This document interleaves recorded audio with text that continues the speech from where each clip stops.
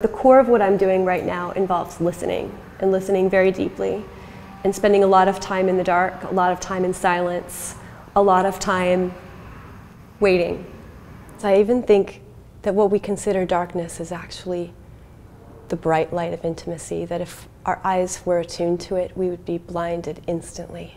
I was born in upstate New York. At the time, my father was finishing his postdoc. He was studying with Carl Sagan, actually. As a child, one of my rituals was to run up to the attic and lock myself away and cover up the windows and dance. Shadow play, being in the dark alone and experiencing the apparitions that kind of came with that. Growing up in the Midwest, there was this intense pressure to conform. I was like 12 or 13 and discovered vintage. That was so much more interesting to me than having an inverted triangle on my ass.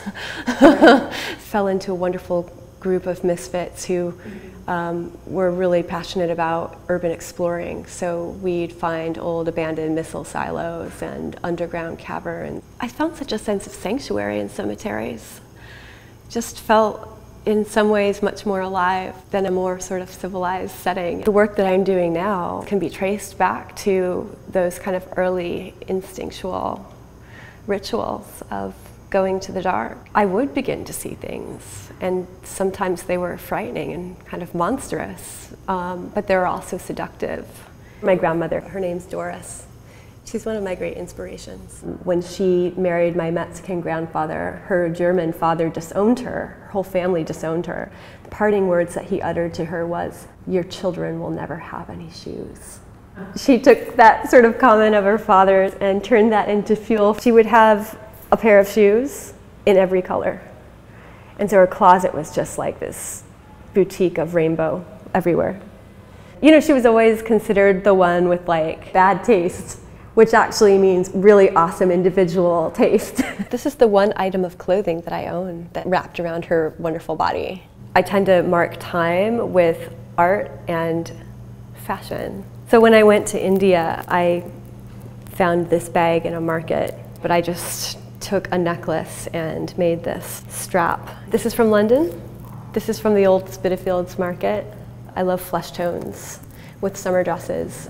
Shoes that disappear. So these shoes have a special meaning. They were the first really luxurious shoes I ever owned, and I purchased them to mark the first major show that I had in New York, and that was in 2008. And I've been walking ever since on that road. These hose are from London. Every time I go to London, I pick up hose. You know, the weather's so crappy there, and they do the best hose on the planet. I'm a huge believer in like texture on the leg. This is my uniform for working in the studio. It has the cosmos on it, which is very close to my heart for all of us. They've kind of become my painting jeans, sitting on the canvas. So I have to be in something really loose and comfortable. And I'm a real believer in glamorous shoes with utilitarian clothes. My friend Caroline Ventura and her beautiful jewelry line Brutus, I will probably end up piercing my ears in several more places just so I can wear her work. And it kind of lends itself to kind of creating a little constellation in your ear of little stars. I live here as well as work here. That intimate sort of tissue between art and life is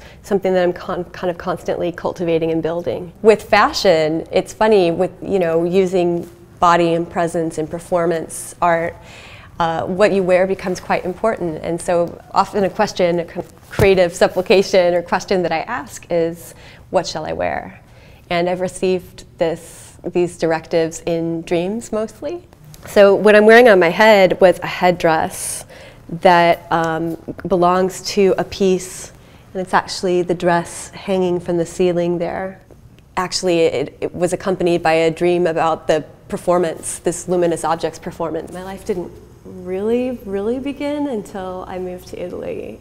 And I had this studio that I could paint in and fall asleep in and wake up like the next morning to the drawing classes. In a hardworking blue-collar family, the idea of being an artist was completely not an option. I came back knowing that that was the calling on my life, undoubtedly. Everything kind of changed from there.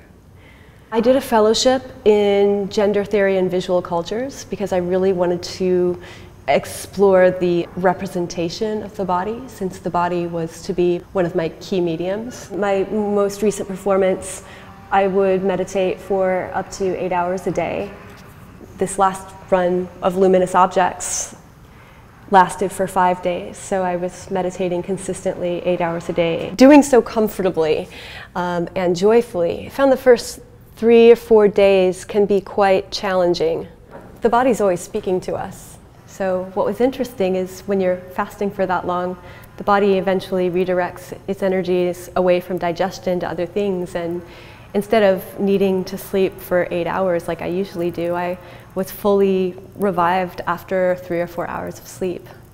So for a very short period of time during that performance, I felt like I had a bit of a superhuman power to meditate for long durations like that. Sometimes I feel like I'm walking or wandering through a kind of infinite void. Going to these places, it's interesting because it's not really about the darkness at all. It's about the light.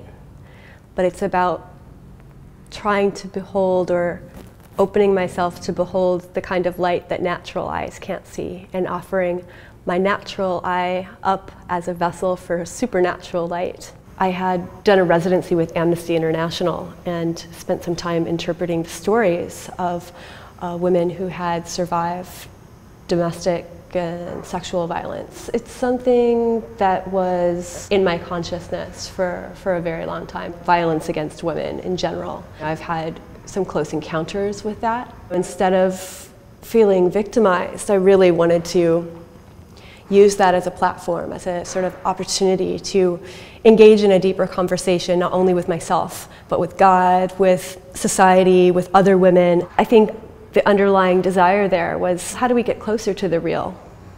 You know, let's get past the layers and layers of our cultural conditioning, and then we can actually start talking about art. And I just realized that, you know, art was kind of becoming this vehicle for creating like much larger conversation. Having exposure early on in life to a variety of incidents where I saw bodies, my own and others, being harmed in some way, gave me this kind of empathy and this desire to see wholeness. You know, within every wound actually lies this kind of invitation for one's greatest strength.